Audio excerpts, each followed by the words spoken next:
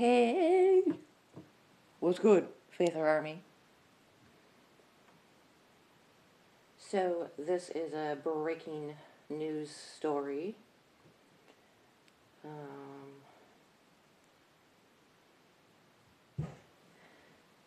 I heard about this before, but then Sister in Christ's channel spoke on it, and so I just wanted to. She left a link to the story, and I will leave a link to her channel in case you want to check out her stuff, and she does great work. Breaking news, U.S. News. SWAT crisis. Let me speak up. SWAT crisis, Colleyville synagogue worshippers held hostage on live stream after man storms temple during service near Fort Worth. January 15th, 2022. What's that? I don't know what that noise was. Synagogue worshippers are reportedly being held hostage during a service that was being live streamed after a man stormed the temple near Fort Worth.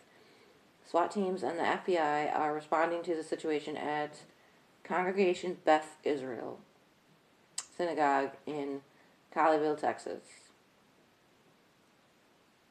The suspect is claiming to be armed and says he is the brother of Efia Siddiqui, who was convicted in New York of trying to kill U.S. military personnel, according to ABC correspondent Aaron Cater-Sky. Efia Siddiqui, who has one brother, Muhammad Siddiqui, they love that name, don't they, is serving an 86-year sentence at a prison near Fort Worth, Cater-Sky reports. The suspect had reportedly been demanding to speak with his sister on the phone.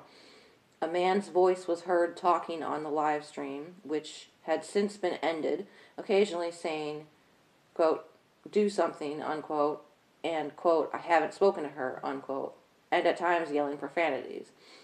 He was also allegedly heard saying, quote, I am going to die, do not cry for me, unquote, according to CBS 11's, nice number, Doug Dunbar.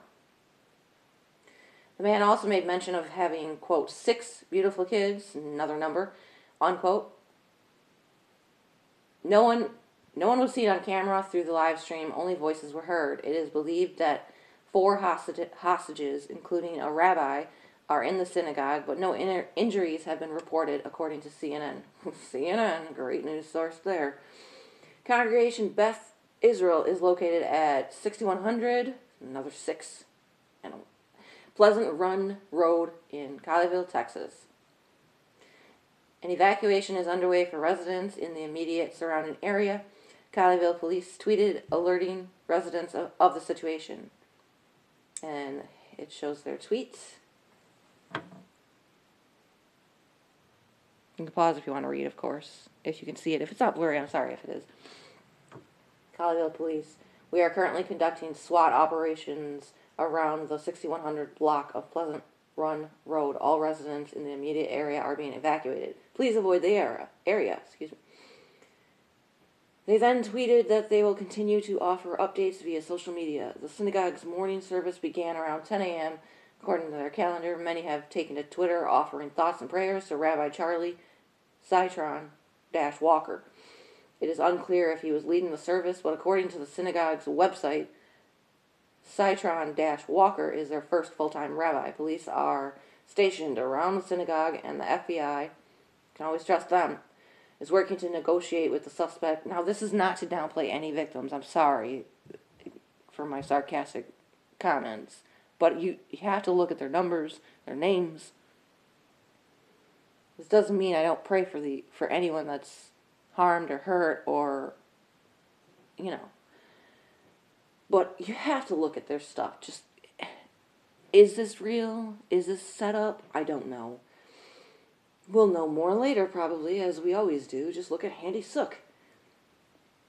Police are stationed around the synagogue, and the FBI is working to negotiate with a suspect to de-escalate the situation. The White House is also aware of the situation. Colleyville police also told CNN there is no threat to the general public at this time, but are asking people to avoid the area. So that's breaking news. And she linked it as a U.S. Sun. I will leave a link to Sister in Christ's channel if you want to hear what she has to say, or she's the one who told me about the story. So I will leave a link to her channel. She does good stuff too. So, all right, I'm out. God bless.